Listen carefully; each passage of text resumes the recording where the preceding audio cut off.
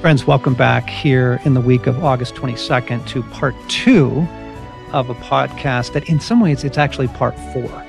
The first 2 parts were in June, where Jamie and Alex and Alan on the team and I were in the studio in June, the 20th and 27th of June, talking about reserves, soul care, resilience, how we doing? And I think some of the vulnerability and candor of that podcast was an incredible gift to our listeners to just let people go, oh, wow, even those guys who seem to have a real life with God, wow, even them. So then we came back last week to catch up, honestly, openly, to say, so how you doing now? And if you haven't listened, I'd go back to June 20th and listen to that podcast, listen to the 27th of June, then jump to August 15th, and then pick up with this one, because they are a sequence. They are a conversation that I think is the conversation of the hour. I think it's that important and that close to human need right now. And we've been riffing on reserve tanks and refreshment from summer, but is it enough? And as we look towards fall, will it be enough? And that's kind of where we've been going. And we just got to the end last week when I was saying, Jesus was being pretty insistent with me through the summer that absolutely, John, go out to dinner, enjoy it, have so much fun. It's not enough. And he just kept shepherding me back and back from sort of refreshment to something deeper, to true restoration in him and through him and through a deeper life in him.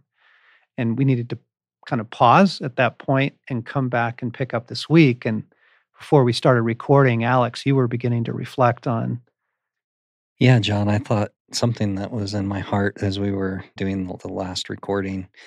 You mentioned it's a unique hour on the earth that we're living in, and that there are things happening in the kingdom and spiritual things that are happening. And I was linking that to that lethargy and that slow erosion toward the epicenter of our life with God.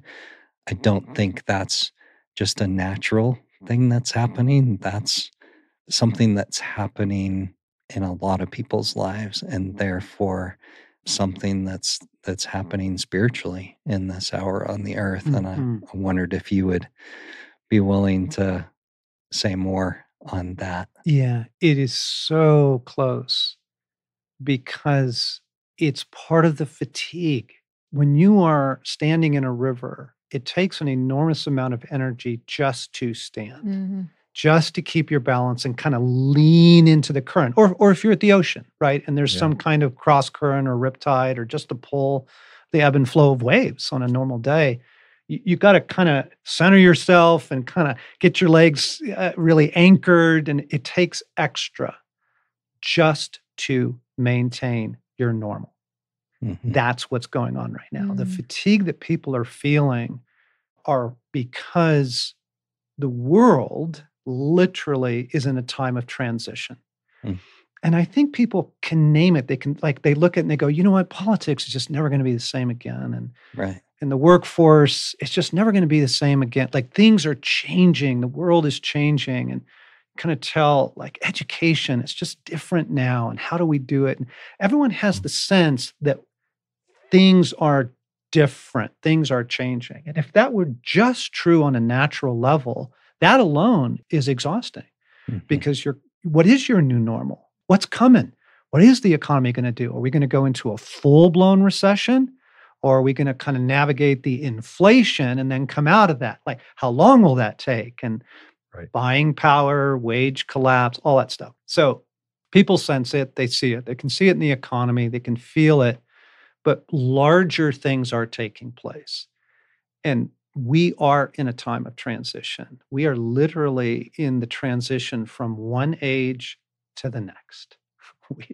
And folks, even if you want to kick this down the road 100 years and say, well, yeah, maybe the return of Christ, it's not 500 years away, but maybe it's still 100 years away. You go, you're in that moment. You are in an upheaval of transition. Things are changing. And the other thing that's operating in the moment is what we've been describing for almost a year now on the podcast, and that is desolation is sweeping the earth, and it's trying to get in any way it can. And it will come in very mild forms of, just the lethargy, apathy, creep. I don't know. Babe, I don't want to go to church this Sunday. Let's just stay home. And it'll come in very mild ways, or it'll come in very, very severe ways of loss of hope, loss of joy, loss of a sense of God, and many dear folks walking away from Jesus right now and feeling like it's a natural decision, feeling that there's a lot of reason behind it, but not aware that, oh no, you are subject right now to massive spiritual forces in the world. And it's all part of the upheaval. It's all part of this time of transition in it. And I was trying to describe this to the gang here before we started recording about, I think we're in transition. And isn't that like a significant part of labor? Yes, it is. As the only female in here, when you said that, I was instantly back in labor with my first, who's now 14, which was a very long labor. In transition, you hear about it, but you don't necessarily know you're in it. There's not this definitive moment of labor where, oh, I'm in transition, but the intensity picks up exponentially. And when I went through that with my daughter, that was the moment where I started crying out to everyone in the room, my midwife, my husband, my friend who was there, can't I just have a break? I just need a break, over and over again. Yes. Wow. Yeah. I just need a break. Yes. Yeah. Please. Isn't that what it feels like? Like, I almost said those same words to myself this last year. Yeah. Like, I just want I a just break. need a break. Like, give me a break. Like, I want to get off the roller coaster. Yeah. And just get a little time. I'll come back, but just let me have a break. Mm-hmm. We are globally, historically, in this moment, in transition. And there's enormous amounts of upheaval and instability. And when you are in instability, everything in your humanity wants to go back to what you knew. Can we just go back? I just want to get back. And I found myself even fantasizing this summer about summers long ago. And can't we just get back to that, honey? Let's just go back to the Tetons. We haven't been in a while. Let's recover. Okay, that's very, very human. It's very, very natural in times of transition and upheaval to look for the known, the certain, that kind of thing. Yeah. Can I just have a break? Give me a break. And some people are experiencing a break. We all did. We got away for different things. We had some friends over this summer. It was so lovely. Out to dinner, laughter. Yeah, there was natural graces, natural assistance, but it is not sufficient for the hour. And it is sure not sufficient to deal with the spiritual forces that these guys aren't going home. Like, they're not going to say, sure, you can have a break. Let's all just call a timeout for 6 months and we'll pick this global war up in 6 months. Like, it's now, it's here, we're living through it. And that's why it's so important for us we were calling it Protect the Epicenter. I think that was even the title of the June 27th podcast was Protect the Epicenter. Protect your life with God. Protect your life with God in so many different ways. Like, where are you going for relief right now? And is it ultimately taking you into a deeper experience with God? Or is it just relief? So that's why I kept getting one fish. Well, in the book, Resilient, I like how you talk about this topic of the epicenter and how basically if we try to recreate Eden without God at the center, it's always ultimately hollow. Like, or violent and oppressive. yes, a lack of hope ultimately. But if we protect the epicenter and put God there at the foundation and at the very middle, then we can weather whatever's to come. And so that's why in last week's podcast, I was saying, yeah, my main tank is pretty full, but the reserve is, to me, what I see as the epicenter of everything. It's what is there that gets me through everything I need. And that's what I need to get busy in a good way, not in a striving way, but I need to really focus on now, because if I don't, that main tank is going to be gone again. Mhm. And so as you bring up the age we're in, that's the most important thing. What are the ways that we can draw close to God? Because Mhm. without that, the other things are nice and they're distractions and there's beauty, but it's not the main thing that's going to get us through. Well, Mhm. if I simply ask you guys, go back to your summer. We were talking about that in last week's podcast. Go back to your summer. Go back to the parts of your vacation and staycation and whatever it was you all were doing. What was the best part? What was the most nourishing thing this summer? Like, what was the deepest nourishment? Where did that come from? For me, it came from beauty and nature. I had a really, really beautiful trip with my best friend for 3 days up into the mountains, specifically to do a hike. And the mountains in Colorado in the summer are exquisite. Like, it's just immersion of beauty. And in this case, also water and waterfalls. And that was that for me. If I had one thing to go back to this summer that was good, Mm. that's what I would go Yeah. back to. Mhm.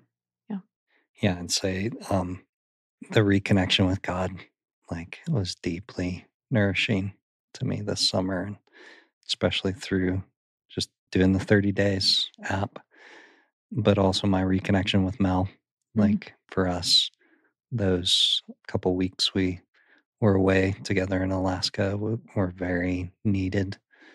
And it just brought back the simplicity of being together and our marriage. And Mm. we are facing big transition with Zoe going off to college.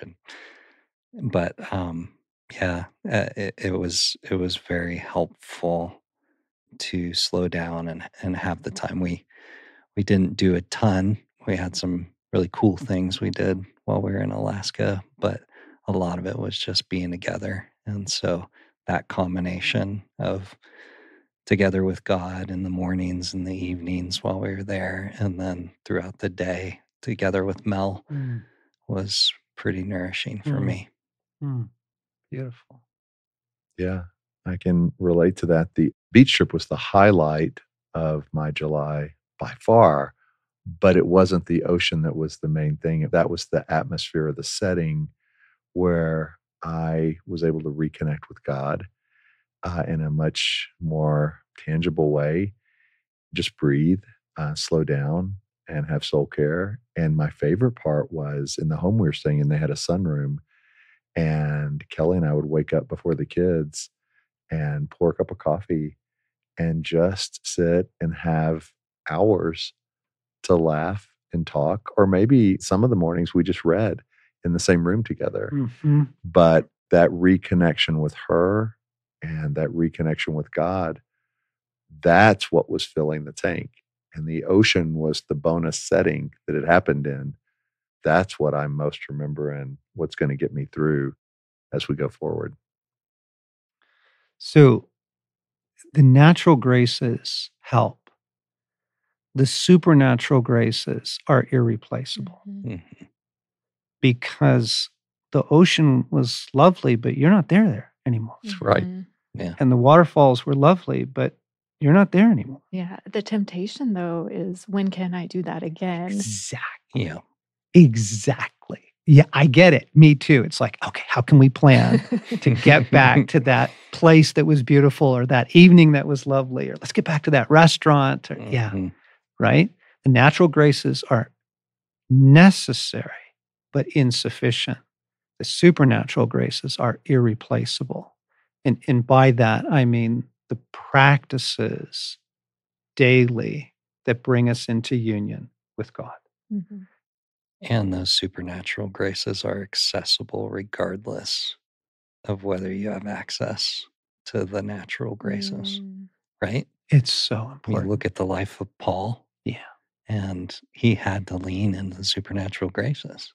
He Yes. talks about being imprisoned and shipwrecked and just the litany of things he went through, but he had a immense grasp on the supernatural graces. Yes. And the forces of the hour that we're living in are actually happy to leave people with only the natural graces. Mhm. Yeah, you just need a vacation. You just need to finish that, that spare room you're building. You just need to, you need to take up music again. Because the war is against the epicenter, and the epicenter is our life with God. And the things that actually bring communion, the things that actually bring that deep, kataskuo is what Jesus calls it in Luke when he says, pray for the strength to escape this stuff. Kataskuo, Greek there, is only used twice in the New Testament, only used twice in the scriptures, and it's Jesus both times. And here he's urging us to ask for it. It's a supernatural strength given by the presence of God in us. The only other time he uses it is when he's talking about the launch of the church. And he says, and the gates of hell will not prevail against it, will not kataskuo against it. So it's like a prevailing strength, a conquering strength, almost like a military strength. I will not be overcome by all that's taking place, by this time of transition and all the upheaval. I am in transition. Can I just have a break? I just need a break. That's why the supernatural graces are they're the irreplaceable ones. And they're available whether or not you can get to the ocean, the lake, out of town. So as you guys look towards your fall, sorry to do this to you right now, but I need you to look at your fall. Kids back in school, kids leaving home, projects, events. How would you coach yourself? What is your counsel to yourself? Isn't that what you're here for, John? Right. You know yourself better than me. Something that God has been talking to me and showing me recently, which is, I think, a really good analogy through something I love, is I garden.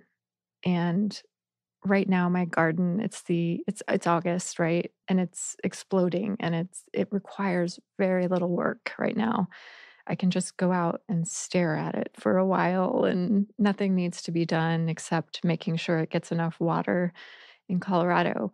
But it wasn't that way back in March when you're starting to do soil prep and planting tiny little seeds indoors to cultivate them. It's a lot of work up front. There's a lot of cultivation, there's a lot of preparation. And the end result is this thing growing in and of itself that requires very little from me. But since, and I spoke about this in the previous podcast last week, that this summer was a way for me to get some space around the epicenter. And now it's time to start that prep work, that cultivation of the epicenter, Of your soul. of my life with God, Yes. so that it is flourishing down the road and doesn't, I mean, it's always going to require of me because it's the center of my soul, but it's that prep work that is challenging. It's hard. But now that I have some space where things were pushed back from the epicenter, now it's God saying, let's go in here and let's tend to that. Let's get that to flourish and grow. So that's where I am. And I don't know if I have the answer of what that looks like, but that's where God's taking me. And that's what I'm going to need this fall in this time in order to grow. Yes. Yes. So Teresa of Avila talked about the heart as the garden. And she talked about literally tending it and cultivating it so that you can have a rich intimacy with Christ there. Yeah. So she would be very It isn't proud of you. Oh, thank you. Thank you, Teresa. It isn't it feels overwhelming when you start. And I think that's where I am right now is what does this look like in order to get it to be the garden that I want? But again, to have had some space around that area is a really good start. Yes. Really good start. Yeah. How would you coach yourself, guys? So I think I've been kind of processing this a little bit already, but as I've been well aware of what's coming with got a event at the end of the month, drop Zoe off at school, and we got a couple more events coming in the fall. So I've been thinking about, oh man, things are ramping up, and as I came back into August, I could feel myself going, oh well, it's over, get back, and just and for me, what I need, what God has said I need, as I've kind of brought that to him, is to stay present. And so that's where I'm landing right now is to go, no, wait, summer's actually not over. Like, we're still in August. It's still beautiful outside. And I can lose all that if I kind of spend all my energy looking at what's coming instead of being present to where I'm at. Yeah. And so I think for me, entering into the fall, I want to stay present. I want to take it a day at a time and not, be jumping forward to things that are coming. And I think what that then allows is for me to be present with God. So it's not just the idea of me being present, but it's me present with God, because it's the only place God interacts with us is in the present, right? Yeah. And so, what I've been doing, I've finished the 30 days app, and what it's led to is kind of a little bit of there are days where I'll go, man, I really need to go back to that Eden one, and I'll pop that on that day. But a lot of days, what it looks like is I'm just kind of doing it on my own. Yes. Where it's either I've woken up that morning and that'll be the first thing I do. And I'll take 10 minutes and I'll release everyone and everything. I'll receive God's love. Yes. And I'll love Jesus back. And then I'll dive into the depths of, okay, Jesus, where are you in me? And what do you want to show me this morning? And having that time, I can feel it not only maintaining my tanks, but filling my tanks. And I know that's going to be needed through the whole fall. Yeah, that's really good. Part of the goal of inviting people into the 30 days experience was exactly that, to establish a rhythm that will carry you forward in your life with God, because it's the dailies, it's our practices, it's the habits that change our lives. Those are the things that work. Yep. That's beautiful. Yeah. For me, fall is a really busy season in general with Wild at Heart, with school and our kids. And I find when I get really busy, I try to fit God in to my day. That's the hope is, I need time with God. And I hope I can find time somewhere in the day to do that rather than start with God. And if I put it off, inevitably it happens at best right before I go to bed, which isn't super helpful for the day that I just lived in my own strength. It's rescue at that point.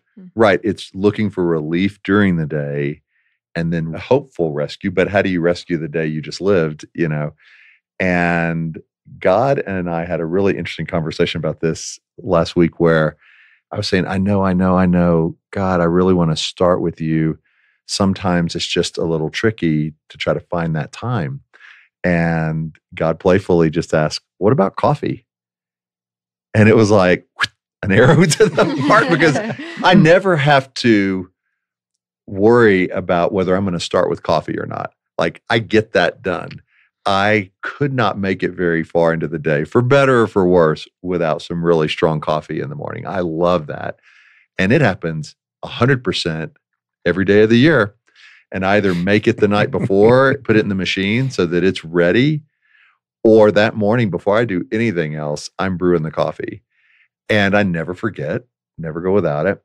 And it was just a playful way for God to say, yeah, you can do it if it's the main thing, and not a pressure thing, but just find a few minutes to start with me when you grab that cup of coffee. And it'll look different every day, but just start there. And so that for me is what I need to do this fall. I need to just set a rhythm where God is not the rescue. God is not at best the last thing, but he's the first thing. And even if that's 5 minutes out on the deck, if it's on the drive in, whatever it is, but it's making that the priority of the morning. Yeah. It's the things that become habitual that actually shape our lives. So, gang, we are in a time of transition. And a great deal of what your soul is feeling and experiencing, from the fatigue to the pressure to the desires for relief and give me a break, for heaven's sakes. That's all because we're in this global moment of transition. And in times of transition, it actually doesn't help to try and go backwards. Going back to whatever the good old days were in your imagination doesn't work. You have to follow God. You have to stay very close to God. It's the only thing that works. You follow the cloud. This is the cloud by day and the pillar of fire by night. That was the whole lesson for Israel, was stay with me. Stay with me. The cloud moves, you move. Well, the cloud is moving, folks. We're not going back to the good old days. And so stay close. Stay close. If you haven't picked up 30 days, if you haven't, it's in the Pause app. It's so gentle. It's so gracious. It's so freaking beautiful. And honestly, if you finished it, do it again. Are you kidding me? There's no way that you've gotten everything out of it that you could get. And if you're kind of stop and start, keep starting. Keep picking it back up. And even consider doing one session more than once. Do it in the morning as your coffee, but then play it on your way into work. Again, like, the soul needs union with God. The one thing that I did with the 30 days was did it by week. So it was week 1, week 2, and so I did it Monday through Friday. Yes. I took Saturday, Sunday off. Yes. And there was something about that for me, because I'm kind of that personality that, like, get into something and get halfway through and get bogged down and not finish. Yes. But there was something about just the weekend pause from it and coming back to it and doing the next week that felt like a good rhythm, and it was easy that way. Yeah. Cool. Instead of, oh man, I had something happen on Saturday morning and I forgot to do it. No. Like, it just, it fit my rhythm of life a little cleaner that way. We need such deep groundedness in this hour. That's irreplaceable. The natural graces are helpful, but that's irreplaceable.